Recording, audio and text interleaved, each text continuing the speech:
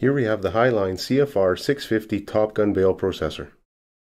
We are going to run through a quick startup video to help you get familiar with your new machine. Drawbar length should be set to 16 inches from the center of the pinhole to the end of the tractor PTO shaft.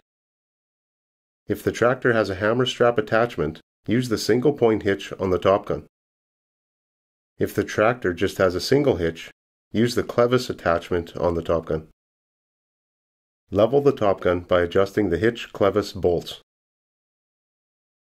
Remove the jack and install in the storage location. Slide the drive line onto the tractor PTO shaft and allow the lock to engage. For a 3 hydraulic remote setup, connect the hydraulic hoses to the preferred outlets. Green marked hoses are the Bale lift. Red marked hoses are the selector valve for the turret operation. Blue marked hoses are the feed rollers. For the joystick option, the green marked hoses are supplied.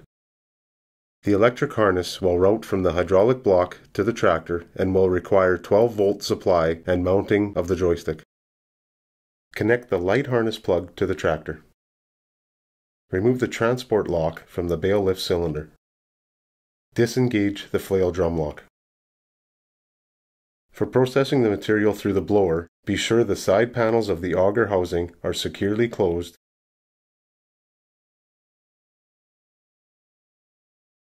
and the blower clutch is engaged. Observe the hydraulic speed of the Bale lift. If motion is too quick, the Bale lift will have unnecessary force entering the tub.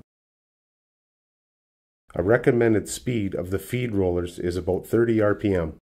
This may vary with bale type and size. The joystick can be used for the following functions: turret swing left or right, turret up and down, Bale lift down,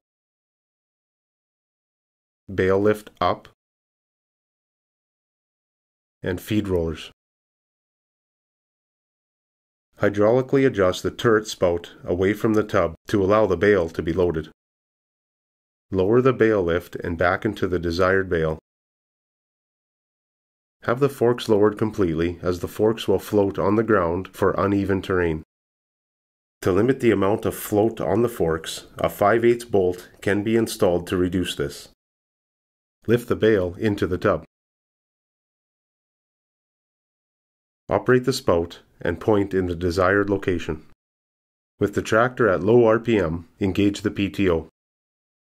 Slowly increase the throttle to 1000 PTO RPM.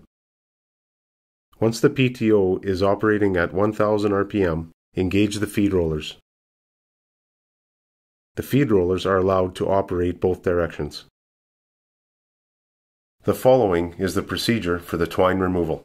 It is recommended after 20 to 25 bales to remove the twine or net wrap off of the drum and auger. Raise the Bale lift and install the transport lock. Lock the drum in the lock position.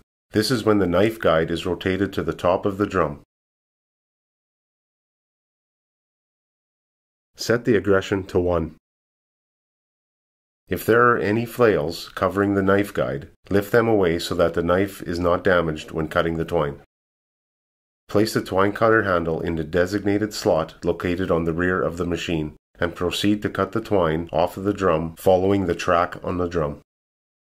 Once the twine is cut, unlock the drum and pull the twine off of the drum from the discharge opening. Place the handle back into the storage location.